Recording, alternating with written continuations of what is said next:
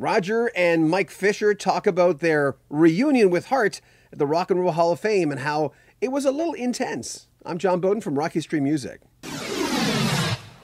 So when you consider, and we've said this in previous videos, and a lot of you know this already, Mike Fisher was dating Ann Wilson way back in the day, and Roger was with Nancy. And they left in '79 when the couples broke up. And you got to wonder, well, do you want to do stuff with your ex-wife? So you knew it was going to be a little tense at least when Roger Fisher joined them up on stage. We talk about that and all the Rock and Roll Hall of Fame stuff. Rock and Roll Hall of Fame. I was just talking to, a little while ago, Jonathan Kane, and I said, well, Steve Perry was there. How does it feel? I mean, everyone wants a reunion, but, you know, as much as I get along with my ex-wife, if you want to know how she is, you ask her. How did it feel being there with Ann and Nancy and their new band? I mean, were you like a good sport about it? It is what it is. We're former members. How was it being up there? For me, it was really tense because I don't think I was held in real high esteem by them. And I don't think that they knew what they were going to get when we got back together. So they had Jerry Cantrell there in the rehearsal room. And I wondered, well, why is he here? Why is he playing with us? And I think it was a safety net in case Raj was too weird to deal with or something. But whatever image they had in their mind, it wasn't accurate because I was fine.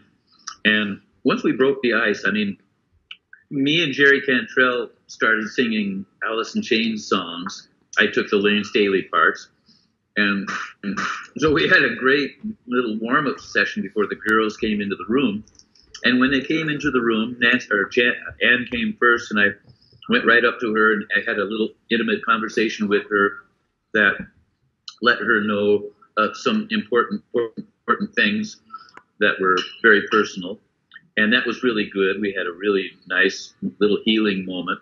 Then when Nancy came in, I did the same thing and established a foundation of kind of trust and, like, you know, everything's cool between us. And after that, it felt a lot better. But still, I was really under the microscope. So it wasn't comfortable for me. What was comfortable was the minute that we started playing music, it was like, oh my God, there it is, you know, instant. The very first time we did Crazy on You after all those decades, it was just instantly really, really good. Mm-hmm. Like nothing had changed, you know. So from that point on, it felt really good. And then when we did the actual induction ceremony, imagine you're on stage. There's, you know, going to be millions and millions of people in the television audience. But right down in front of you, you've got Jack Nicholson, Quincy Jones, Oprah, and Rush, and all these amazing people. And that's your audience, along with the other 7,000 people. That, you know, that was a pressure that I wasn't used to at all. But that's what helps charge a performance with energy, is when you've got that kind of pressure. Mike, were you at the Rock and Roll Hall of Fame? Yes. And you obviously had a chance to talk to Ann? No. No? No. Okay. It was kind of strange, actually. There was no inclusion or recognition. I was more or less invisible to her. And it was very odd to me that it would be that way. It was incredible. I mean, I have apologized to Mike many times for not bringing up his name during the induction process. It was just, I mean, I was nervous as hell, but that's no excuse for not bringing up there was no single person more responsible for the success of that group than Mike, and nobody mentioned him. And it's just very regretful to me. You know, we live in a world where either your spouses are the devils or your spouses are someone who helped form your foundation. My ex-wife's one of my best friends. My current wife upstairs loves my ex-wife, but I know that's not always the case. And Roger, when you were talking about looking at Nancy, and if it's not a perfect world, I'm not blame because I wasn't part of that. I mean, this is your world. But in a perfect world, though, it'd be nice to say, hey, we spent time together. You know, nice to see you again. You know, because we all shape each other, man. We all do that. It's cliche, but it's true. Yeah. Yeah. Well, yeah. Another thing about if we did have the chance to do a reunion, boy, it sure would be nice to get some things talked about that are real. Yes, that are real touchy and this old, it's old stuff that's in.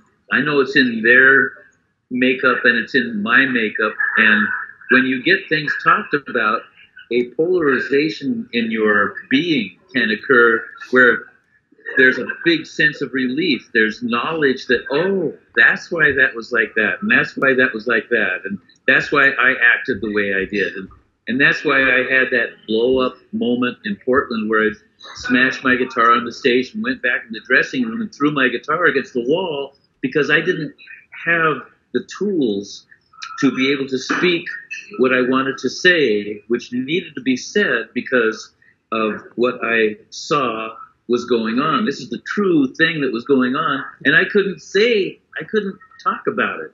It was not an environment that supported that kind of conversation or those kinds of processes at that time. Yeah.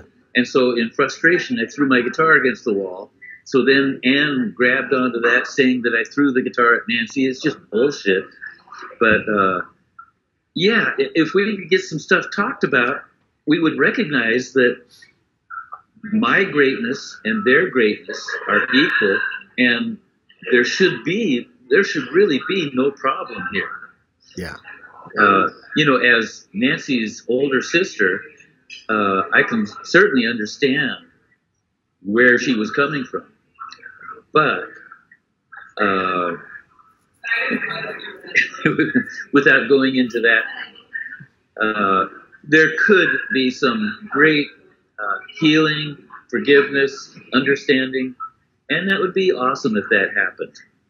You can't always make amends. You know what? I've said this on videos before that I'm Facebook friends with almost every girlfriend that was important to me. We're friends on Facebook, but that's rare. And making amends, as Roger was talking about in this clip, is something that you might want to do, but we don't know what type of water went under what type of bridge when it comes to couples. But he says his piece and that's it. We've asked Ann Wilson a little while ago for an interview, but they didn't get back to us. Make sure you comment on our videos, subscribe to our channel, and share our videos. Buy a t-shirt. It helps support our channel. It helps us pay our editors to get more of these videos out to you. Links in the description of this video. I'm John Beaudin from Rocky Street Music.